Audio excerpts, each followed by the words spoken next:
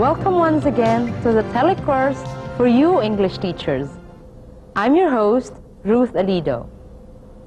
So far, the episodes have been emphasizing all the language macro skills and methodologies that develop these skills. But skills, when taught, need content. In the teaching of reading, the best content is literature. And since we are teaching young people from ages 5 to 18, they need children's literature. To some, children's literature means fairy tales and coloring books. But is that all? You'd be surprised. Stay with us and find out. Don't go away.